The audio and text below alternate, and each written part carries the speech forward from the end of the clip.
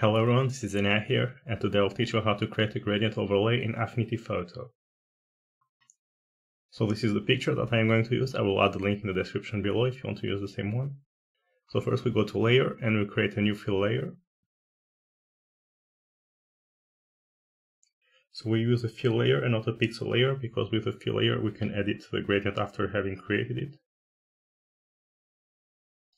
Then we select the gradient tool.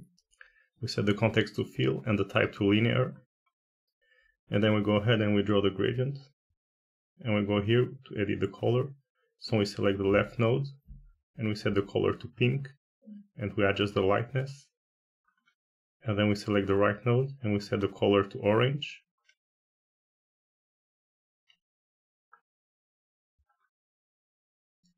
And then once we are satisfied with it, we take the gradient layer and we drag it into the image layer. And then we can edit the blend mode of the gradient layer, so we'll set it to overlay.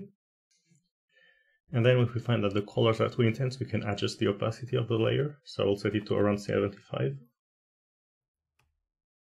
And then we can collapse the layer. So you learn how to create a gradient overlay in Affinity Photo. Now you can go ahead and experiment with your own pictures.